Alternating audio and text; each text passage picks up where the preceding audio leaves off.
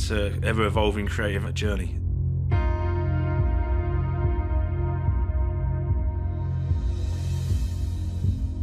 My dad was my inspiration. My father did a lot of Monty Python films and Terry Gilliam stuff as well. And I used to come in every holiday, muck around in the workshop. Special effects has changed. In my father's days, it was more physical and less VFX. Nowadays, we are a medium which VFX like to use to supply them with decent elements, but it's also slightly destructive. Special effects as a department brings to a production the chaos and mayhem. If you get given a task and they tell you the end image they want to see, it's our job to work out how we get there. If you want to put an environment where you've got actors in a room and the room is supposed to explode, we achieve that in camera, safely and effectively.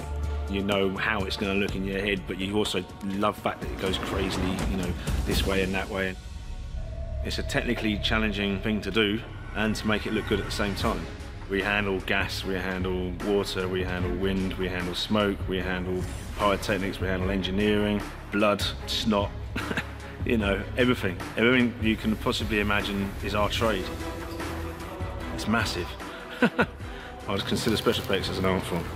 It certainly is something I can not do without, for many reasons. I love it. I absolutely love it.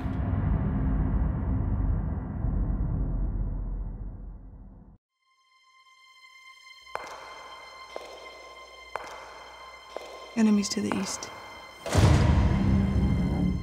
Enemies to the west.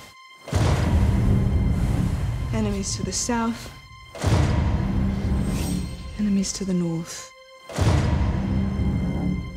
Whatever stands in our way, we will defeat it. We're the last Lannisters. The last ones who count.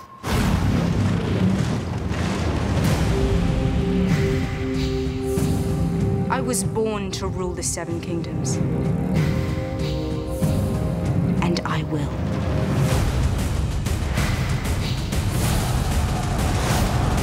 The King in the North! Your father and brothers are gone, yet here you stand. Last best hope against the coming storm.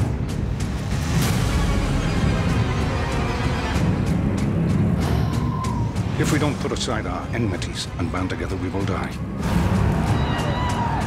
And then it doesn't matter whose skeleton sits on the Iron Throne.